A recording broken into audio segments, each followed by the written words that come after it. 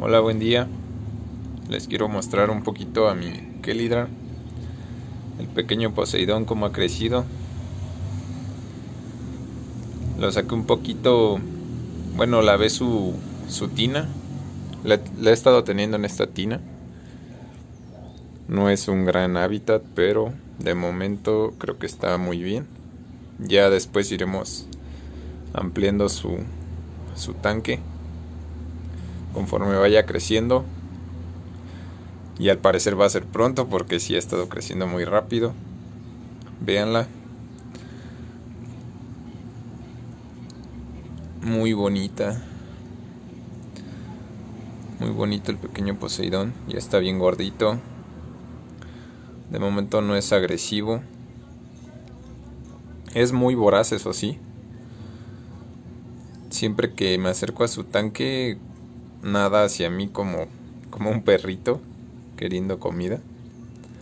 Ya sabe que le voy a dar de comer. Es muy tranquila. A mí me la vendieron como una Chelydra serpentina, pero yo le veo más rasgos de una oceola. Vean su color de piel, es gris, ojos claros. Realmente su coloración es muy clara a comparación de las Chelydra serpentina. Pero bueno, dejémoslo en que es una Chelydra serpentina muy clara, porque luego la gente dice que estamos confundiendo especies. Pues ahí está, súper bien. Esperemos siga creciendo así, muy rápido.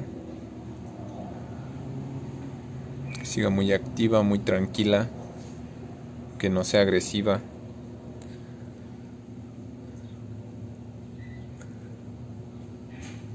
Conseguirle un mejor tanque. Es la prioridad ahorita, conseguir un mejor tanque. Un buen sistema de filtración.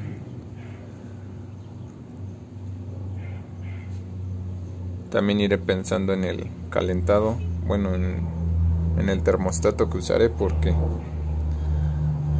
por acá luego el clima no es muy bueno y necesito mantenerla con un calentador. Pero las Chelydras ya grandes suelen romper los calentadores muy fácil. Los mueven, los azotan contra los bordes de sus estanques. Realmente los rompen muy seguido. Estaba pensando en usar uno de titanio, pero ya veremos. Ya después les actualizo. Gracias por ver el video.